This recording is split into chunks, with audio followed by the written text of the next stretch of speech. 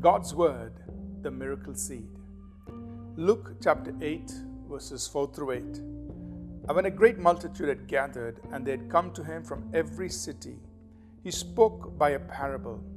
A sower went out to sow his seed.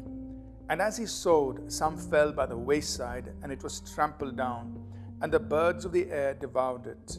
Some fell on rock, and as soon as it sprang up, it withered away, because it lacked moisture. And some fell among thorns, and the thorns sprang up with it and choked it.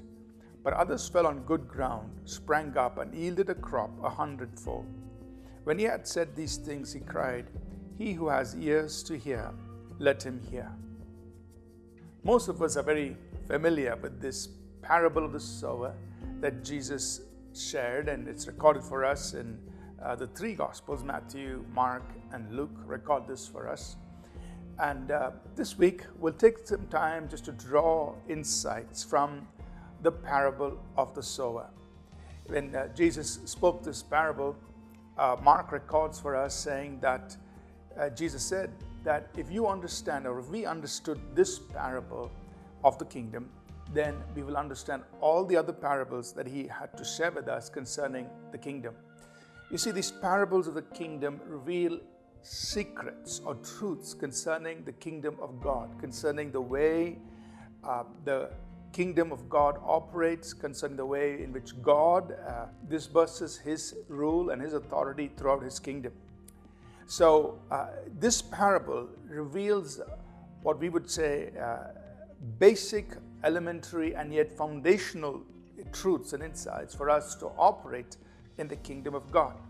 The first insight that we draw from here, from this parable of the sower, is that God's word is the miracle seed. In Luke chapter 8 and verse 11, as Jesus begins to explain the parable, he says, "Now the parable is this, the seed is the word of God."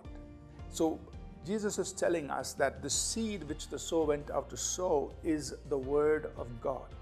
So we need to understand what the Lord is getting across to us through this parable, that God's word is like seed.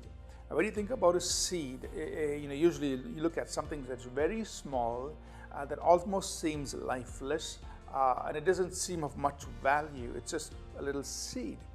You may take the seed of a tomato plant, or a tamarind tree, or an apple tree. The seeds look so small, and they don't seem to have much promise in it. But yet inside that seed is the potential of giving rise to a plant that can produce a lot of fruit, or a tree that can produce much fruit for many years to come. That's the potential that is in that one seed. And what the Lord is saying for us is that the Word of God is like that. God's Word is that miracle seed. In every word that God has spoken, in every promise that he has given, wrapped inside it, bundled inside that word, is the power of God, is the potential of God that will give rise to something in our lives that can bear fruit for much time to come.